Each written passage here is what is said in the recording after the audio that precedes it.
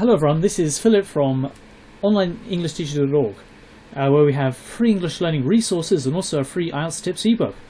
So the topic today is IELTS writing vocabulary. So basically what you want to do here is think about how to make the vocabulary more complex. So for example here we wrote, I used to go to the shop, although now I go to another.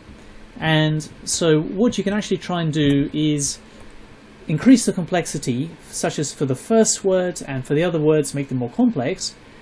And so basically then you'll impress the examiner more rather than just writing very basic words. So hope this tip helps. Thanks a lot.